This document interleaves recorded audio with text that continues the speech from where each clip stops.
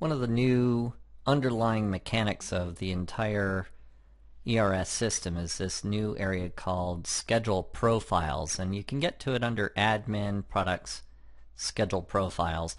And Schedule Profiles do quite a few things. In fact, Main by default is going to do the majority of it. So I'm going to go ahead and click on that, and we can see some of the settings that are inside of there. So if you're doing a regular delivery model, then time span is where you want it to be. If you're an indoor center or you're a fixed location, then you might want to use time slots. And day span is for individual items that may go out for multiple days at a time, and you're not necessarily counting hours but more days. So let's leave this on time span. And for everything that is set to this schedule profile of main, which can be set on the category or even the item level, those items are currently going to be available from 8 in the morning until 7 in the evening. And if we want to change a certain category or individual items to be available at different times, we can just assign a different schedule profile to them. And once again, slot length and size are for the fixed fields, so we'll cover that in a different area.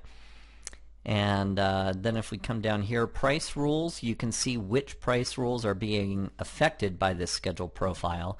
So you can say certain items aren't available on certain days of the week, for example.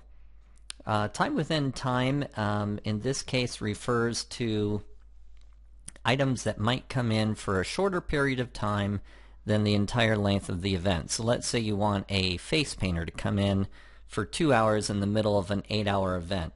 So if that was the case, you would set that to yes. And then under availability rules, this is where this ties that together with their availability. You can set whether certain items are not available for customer pickup, or maybe they're only available at certain times of the year. So there's a lot of flexibility, and this can be kind of overwhelming because there's so much flexibility. So if you're trying to get the system to do something in particular, rather than spending hours messing around with us, just give our tech support a call and we'll help you out. Suggested add-ons is also where you can suggest what's going to be suggested when they put that item or something in that category into the cart. And additional reminders, this is also can be set up within individual items, but this is things like the cotton candy machine or the snow cone machine you selected comes with everything you need except ice. Plan on 3 to 4 bags of ice. So this is not a general reminder, but an additional reminder that can be assigned to certain items.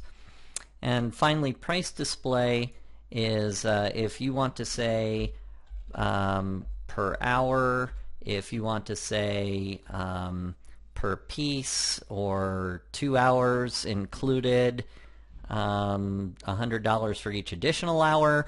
However, anything that you want to have displaying next to the actual price, you can enter in there. And once again, submit takes you back to the previous menu, and save keeps you where you are. So hope that brings a little light to what you can do. It's an incredibly flexible and powerful system, so if you have any questions, just give us a call. Thanks.